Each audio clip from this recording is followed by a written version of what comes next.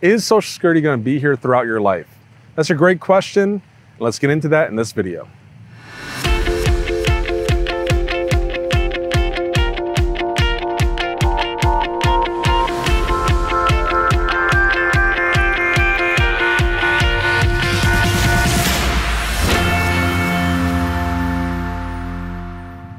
The short answer is yes. I do believe that Social Security is going to be here through your life. Now, I can't guarantee it. I can't say that for 100% sure that it will be, but for the most part, we know that about 70% of single people and about 56% of married people rely on Social Security for 90% or more of their retirement. So if they just got rid of Social Security, that would be detrimental for senior citizens and for retirement as we know it in the United States. So the question is, will it be around? Yes, but I think there's going to be some changes.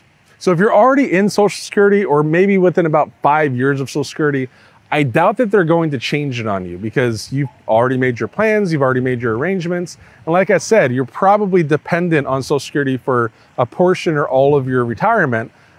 Most people are. But if you're younger, if you're in your 20s or 30s or 40s, my recommendation is don't rely on it in its current form. I would expect Social Security to be more like age 70 or 75 instead of 62 to 67 for people who are between 20 and 40 right now.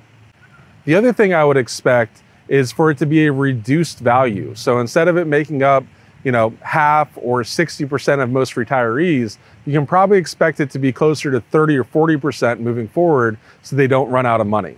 The other thing that I would expect from Social Security is a lack of cost of living adjustments. So Social Security right now on average gets about 2.4% a year in cost of living adjustments. That means raises in it.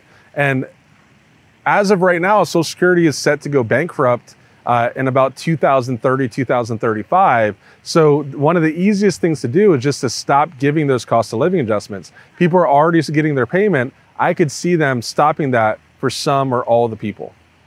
Thank you so much for watching my video. If you want to see more, you can click here to subscribe, or you can click right here for a video that YouTube will think is best for you. It's their algorithm, don't blame me for it, but I hope you enjoy.